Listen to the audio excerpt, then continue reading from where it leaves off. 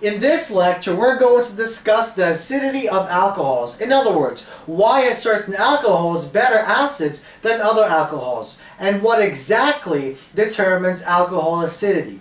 So let's begin by looking at the following four alcohols. So we have methanol, ethanol, 2-propanol, and tert-butyl alcohol. And each of these has a respective pKa.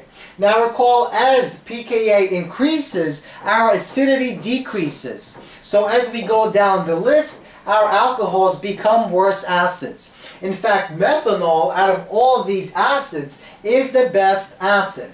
Why is that the case? Well, the answer lies in the concept known as solvation. Solvation is the process by which the solvent stabilizes our product. And let's see exactly what that means. Let's suppose we have some hypothetical alcohol that reacts with the base in a solvent, let's say water. Now, what is produced is the conjugate acid, so this base takes the H away, this alcohol donates the H, it acts as an acid, producing the conjugate acid and our alkoxide product, our alkoxide ion.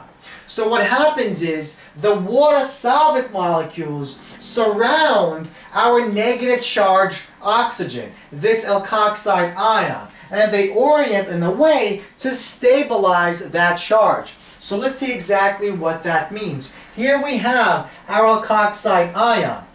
Recall that our water molecule is polar. It has a partial positive charge on the H's and a partial negative charge on the oxygen. So the H's orient themselves accordingly so that there is interaction between the positive charge and the negative charge. And this electrostatic interaction between charges, between different charges, is stabilizing. And so the more stable this product is, the more likely our reaction is to take place. So once again, the solvent, in our case water, stabilizes the product, in our case the alkoxide ion.